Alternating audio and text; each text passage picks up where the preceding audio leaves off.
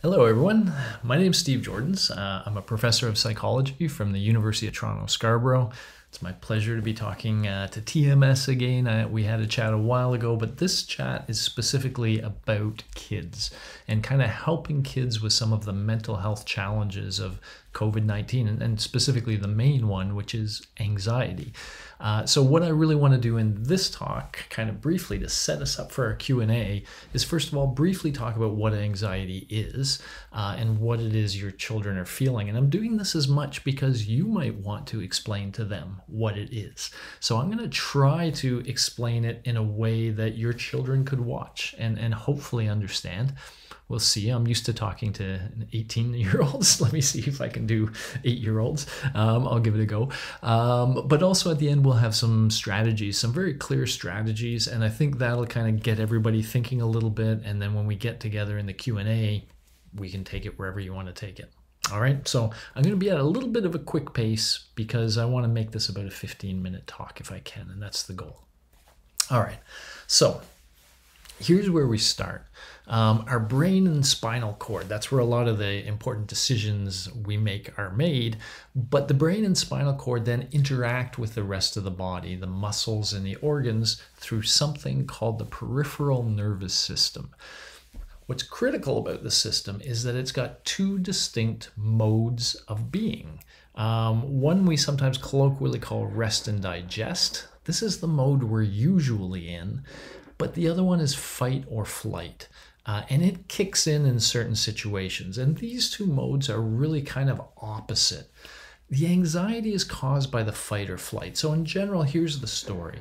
When everything's fine in our world and we're just kind of relaxed, then our body is primarily focused on processes of digestion. The food that we've eaten, removing the nutrients from that food, from the waste, disposing of the waste, delivering the nutrients to the body, basically keeping our body strong. But if we ever feel there's suddenly a threat in our environment, something that could, really seriously, potentially even kill us or at least harm us in a very significant way, our brain detects that threat really quickly. And it triggers a whole different mode of being, the so-called fight or flight mode. So we leave the rest and digest, we move to the fight or flight, and we almost become superhero versions of ourselves. When this fight or flight mode is kicked in, our breathing speeds up, our heart rate speeds up, we pump all this oxygen-rich blood to all of our muscles. It makes our muscles really, really strong. We kind of shut down digestion. Digestion's not important right now. We need to be ready for action. We also see things like constrictions of the pupil. Generally, we become very aware of our external world. So, think of some situation where maybe you heard a noise that scared you or something was going on in your house that really kind of freaked you out and had you worried. Well, you were probably in your fight or flight mode. And it's called fight or flight mode because when we're in that situation, that's usually the two things on our mind. We're not thinking very deeply at that point. We're thinking, oh, there's something scary going on. And am I going to go check it out and see what's going on and maybe fight whatever, I find? Or am I going to get the heck out of here? Either way, I've got super strong muscles because of all this oxygen-rich blood. And so I can fight better than I ever could fight, or I could flee better than I could ever flee. And really, all we do is make that decision and then act, okay? So let's just talk about this fight or flight system because this is the source of a lot of the anxiety your children are feeling. And so let's just talk about how that anxiety probably manifests itself. So first of all, I've already kind of given you a hint of this, but this should all make sense now. These are the noticeable effects, things that we might notice if we were feeling anxiety or if somebody kind of looked at us in some cases and saw it. So things like pupils dilating, tunnel vision, we really zoom in on what that threat seems to be. We have this, what's called sometimes hypervigilance of our surroundings. We're constantly scanning for the danger. Our breathing becomes fast and shallow. Our heartbeat fast, and we might even feel it. We're sweating a little more. We have trouble sleeping because our body's ready for action, right? And we may have some of these sort of ADD or ADHD kind of symptoms where we're, constantly distracted. We have trouble focusing our attention at any point in time. We feel fidgety. We feel like we should be doing something, okay? And, literally on the bodily level, what we're basically seeing is the muscles are getting all the strength and power, and our digestive processes, in general, are shutting down. So our mouth is getting dry, and generally all of our digestive system is shutting down, okay? Now, there's also other things that you wouldn't notice right off the bat, but are very important. So first of all, as part of this stress response, cortisol is released, and our blood pressure increases and our sugar increases, and this all depresses our immune system. This is a problem, right? When we're anxious, our immune system isn't working as well. We get this adrenaline released, which gives us that strength and power to fight and flee. Our body is really, and our brain are really peaked for action. They want to do something. And so that gets in the way of sleep. And that's a problem, because if you or your children are not sleeping well, that makes everything worse, okay? And yeah, digestion slows down. The nutrients and such aren't going to the muscles as well as they would. So this sort of long-term survival is being interfered with, okay?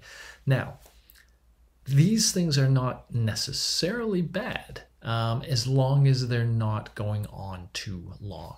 So here's the important point about this fight or flee system. It was meant to help us solve what we call acute emergencies or acute threats. So there's something suddenly happening. In this case, somebody's father got trapped under a car. And so she felt this fight or flight, and she chose to fight. She was going to do something about this threat to her father's life. And she has all the strength in her muscles, and she's able to lift up a BMW sedan in order for her father to get out. This is something that she wouldn't normally be able to do if she just sort of tried. But when the fight or flight system is engaged, then you have that power, and that's what it's there for. But critically, when you think this through the next step, she has that power, she lifts the car, the father escapes, and now she puts the car down and it's over, right? And that is what this system was evolved for. Situations where the threat shows up, you have to deal with it, fight it or flee it, but then it's done, it's over. You either fight it, you flee it, either way, in a few minutes, it's done. And you can go back to that rest and digest, okay? So the fight or flee is meant to be a mode of being that just pops up to help us solve some immediate emergency and then disappears again. So those negative effects that it has don't last very long, and they're worth it if they save our lives at the time. Okay, now here's the problem, especially with things like COVID. And it's this difference between acute stress versus chronic stress. So this system, this fight or flee system, evolved to deal with acute stress. You can kind of see it plotted over here. Some immediate danger to our existence that we have to deal with really quickly. And there's some examples of that over here. But in the modern world, very often the stresses, the threats that we feel are chronic. Okay, they don't just show up and go away. They could be things like a bad relationship, a stressful job, a toxic home environment. And in these cases, the stress is there every day. It doesn't go away. Now, of course, COVID is the ultimate chronic stress. It's been with us for almost a year. And it's been threatening our existence for almost a year. And that means that our fight or flight system and our children's fight or flight systems have been humming along for over a year. So you may have already noticed like sleep issues and maybe even digestive issues. Maybe your children are actually feeling a little crampy and the digestive system isn't working as well. That's a sign that they're feeling stress, chronic stress a lot of the time. And what we actually see if we look at the sort of cognitive and mental performance of people is a little bit of stress is okay. We actually, sometimes a little bit of stress puts us at our best. But if the stress goes on too long or if it's too much, then over time it wears us down. We become exhausted and our immune systems become compromised. We become more susceptible to things like a virus. So this is the real problem with something like COVID. It is a chronic, a continual source of anxiety. And if you or your children allow yourselves to be anxious, continually, it's going to cause problems. And that's why we really need to think of ways to manage anxiety. Okay. So, how do you manage anxiety? There's really two ways to do it. There's one, and this is the one I'm going to focus mostly on today. Managing anxiety by managing your environment. And then there's another way, a skills-based way, managing anxiety by learning to summon relaxation. I'm not going to talk much about that second one today. It may come up in Q&A and we can talk about it there. But suffice it to say, relaxation is the opposite of anxiety. So if you can learn to summon relaxation, you can kind of push out the anxiety. So it's a very powerful skill, but it's one you really need to learn. Okay. Whereas the environment approach is something you can start doing right after you hear this talk, and you can have an immediate impact on the mental health of yourself and your children, your family in general. That's why I'm going to focus on this one today. Okay. So let's go there. Manage anxiety by managing your environment. And, really when I say we'll start there, well, we're not going to start there. Well, we are. The biggest and most important part of your children's environment is you, okay? They watch you. They mimic you. We actually have in our brain something called mirror neurons, where what you do, if your child watches you, they kind of feel those same actions in their brain. Their brain kind of mimics what your brain is doing when you're cooking, when you're shoveling snow, whatever it may be. And so children imitate, and that's a very big part of their learning. When it comes to dealing with anxiety, then, they're watching you, and they will resonate with your emotional state. And so what do you want them to feel? Probably things like this. This is what's important for kids, especially that second word, really, safety, safe. They want to feel safe. And they feel safe when you seem like you feel safe. And what that generally means is you're calm. You feel like you're mimicking a sort of in control state, and you're empowered. We're going to talk about the importance of some of these in a moment. But, let's almost talk about the reverse for a second. Imagine the reverse we sometimes call neurotic. Imagine someone who's neurotic. What's a neurotic person? Well, they're constantly worrying about things. They're like, I got to do this, I got to do that. They don't look like they're in control. They look like the world is controlling them. They seem to be a victim of forces rather than somebody who's actually, making things happen. And if you're like that, if you're sort of modeling that sort of neurotic behavior, your child is going to feel that. And so you don't want them to. You want them to feel calm, safe, in control, and empowered. And therefore, you need to get there. You need to find a way to get there yourself. If you're not there, no matter what you do for your children, it's probably not going to work. It certainly won't work as well as it could if you first kind of get yourself to a good place. Okay. Now, a lot of the things I'm going to tell you will apply to yourself as well as your children. So really, it's a journey you can take together. And so let's take these next steps now. Okay. You're going to get yourself together. How are you going to do that? Well, here are some ways in which the environment's important. And I'm going to start with just really where we should all start, which is the basics. These don't take a whole lot of thought. These are just good ideas, especially good ideas when we're under a lot of stress, but good ideas in general. And they're things like this. Eat well. Eat good, nutritious foods. This is no time for you or your children to have high sugar or high caffeine kinds of thing. You're already, right? The fight or flight system is there. Don't feed it. And you feed it when you feed it sugar and junk food and caffeine and other things that bring you up, right? And so try to get good, nutritious food, eat, good meals every day. That's the start. Add in some aerobic activity. And so when we're thinking about your children here, some sort of playtime, some sort of physical activity where they're moving and where their heart rate is elevated. You want as much of that as possible. Aerobic activity has been shown to have positive impacts on mental health. We don't completely understand why, but we know 100% that it's true. So sneak in some aerobic activity. Very, very important. If your kids did sports before COVID, try to find some way of approximating that. Even if you can't do it in the formal way that you had before, try to get them active in that way. It's absolutely critical for them. And then sleep. Sleep is key to everything when it comes to mental health. If you're not sleeping well, everything else is going to be harder. So you really want to sleep well. Well, that sounds nice. How do we sleep well? Well, in fact, those first two help. Eating well and look into, when you eat. Sometimes things like having your big meal in the middle of the day and having a lighter meal in the evening can help people sleep better. The exercise, of course, helps you sleep better. But I'm going to bring in another factor here that is a really critical factor. And it's especially critical given, kids are in school, they're out of school, things are changing all the time. You want a schedule.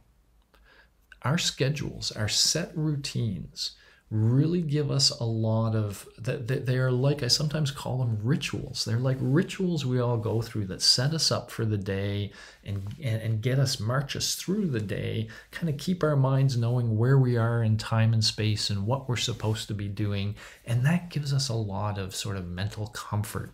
Now in COVID, sometimes your kids are going to school, sometimes they're not. There's the possibility they could wake up at different times, go to bed at different times. You don't want that. You really want to wake up at the same time, at least 5 days a week, Monday through Friday, wake up at the same time. Try to have lunch, your 3 meals at the same time.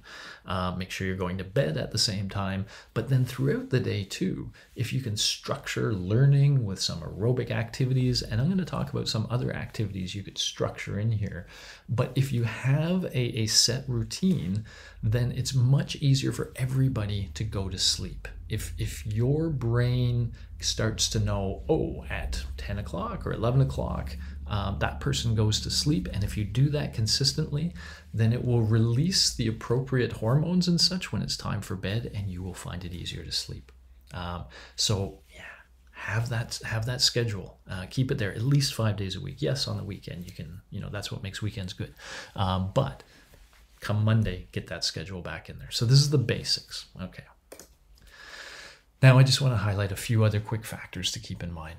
There is no critter on this planet that is more social than we are. We need each other, and we especially need each other during challenging times, times of fear, times of danger, times of grief, times of suffering. Our social connections are what ground us and keep us stable during those times. And so, COVID's made it tougher. It's made it tougher for kids to kind of hang out and be kids like they should be. But they still need those social connections. And it's very important sometimes to find ways to bring those in. So I'm going to suggest a couple things here that might spark questions in the Q&A. But one is a balance between physical health and mental health. And you see these two kids are skating outside with masks. Let's assume they're outside. I assume it's an outdoor rink. If they were skating outdoors with masks on like this, even though they're not 2 meters apart, how much physical danger do you think there is there, especially given they're young kids and we know they're less prone to the disease in general? I'm thinking there's not a whole lot of physical danger here. Masks outside, those are 2 big things that stop the spread. There's a whole lot of mental health goodness going on there. These are friends being friends and feeling safe and trusted when they're together. And so sometimes we need to kind of figure out those balances and how they work. We obviously want to keep the virus down, but we also want to think about the mental health. And if there are times when we can get a real mental health boom with very little cost on the physical health side, then we should be looking for those things. And I think outdoor activities, especially masked outdoor activities, are a good thing to think about that way. At least that's what I would argue. I also want to point out another thing about these social connections. They're as important to older people as they are to younger people. And in fact, during COVID, maybe even more important to older people because a lot of these older people are otherwise isolated. So remember when I said empowered? You don't want your kids feeling like victims. Well, maybe adopt somebody in your neighborhood or in your, community, however you define your community? Is there somebody there who would really appreciate your family calling and checking in on them every now and then, every couple days, every 3 days? Hey, so we're going to adopt this person. We're going to connect with them, and we can tell our children we're doing that for them. That's going to make a big deal to these people going through COVID. We're going to help these people get through this tough time. And that notion that your child could be helping somebody else during this difficult time is empowering. It's making the child feel like they're doing something positive. And we all need that. I mean, I think I am giving these talks, I am doing those free courses because I feel the need to do something positive, and I know it helps me. It'll help you, it'll help your children. So if there's ever places, and social connections is one place, but where you can find ways of allowing your children to have a positive impact during this time, grab them. Grab them for the impact, grab them for your children, because it's helping your children as well. Okay. Now let's just talk about the environment very specifically. I said things like your brain sees a bear and that puts you into fight or flight mode. You can kind of do the reverse too, right? The bear was out in the environment. Seeing the bear got it into your head and that put you into fight-flight mode. Well, you can interact with the environment in other ways, and it can affect what's on your mind. Let me give you another negative. Let's start with CTV News, right? We all need to watch the news. Are schools open? Are they not open? So we're constantly watching the news for information that we need. But when we watch the news, we're essentially staring at the bear that is COVID. And if we keep watching the news, it's going to put our mind into a negative emotional state. And so we have to realize that. We have to understand that. And therefore, we should do things like budget our news intake. We should set specific times to get the information we need, but then we should get away from the TV because the TV is making us anxious. And instead, we should look for things that don't do that. And I'm going to, give you some especially mojoful. By the way, anything that takes your mind off COVID is good.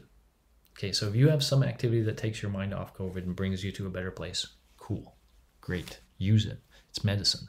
But there's other kinds of medicine that are especially powerful because they flood the body with endorphins, which kind of counters those negative effects of anxiety. So specifically, singing, dancing, and using music in general. Okay, one of my favorite recommendations to families is that most of your smart TVs have a karaoke function built in. Have some karaoke nights with your family where you take turns singing, where you encourage dancing, where you encourage the next thing I'm going to talk about in a moment, laughing. But you have music at the center, you got singing, you got dancing. That is a real good mental health break. Forget taking some pills or whatever. Spend 2 hours doing karaoke and then check in with your family. Look at them, look at their faces, look at what you think is in their minds, and what you'll see is happiness. What you'll see is contentment. What you'll see is safety. So use those things as much as you can. And, I already highlighted this one, but also laughter. Great time for comedies if your family likes comedies. There's things you can look at like laughter yoga, which is funny. There are these sessions where people get together and they just start laughing. And if you just are around someone who laughs, you start to laugh too. And it feels so good and it does so many good things to you. So if you find things that make you or your family laugh, they are extremely valuable. Use those as well. Okay, and so laughing, singing, dancing, aerobic activities, all of these things, schedule them in your day. Remember that schedule? Schedule some of these things in now and then. Look forward to those social interactions that you're going to have. Look forward to that karaoke night, etc. These are things that can really make your family feel together, feel strong, feel safe, and feel connected. And that's really important to your children at this point in time. Okay, that's all I've got for you for now to kind of prompt the QA, but I do want to let you know that I have this free course on Coursera.org. And if you search mind control, which sounds kind of creepy, but it actually means gaining control of your own mind, you can get all of this that I told you in more detail, but also you'll learn a little bit about that relaxation approach as well, which could be useful. Otherwise, again, I will be part of the Q&A for this. I look forward to that very much. So I will see you there. Bring your questions. Let's have a good chat. I know I always leave these sessions feeling good, so I look forward to it very much, and I look forward to seeing all of you. Alrighty, bye-bye.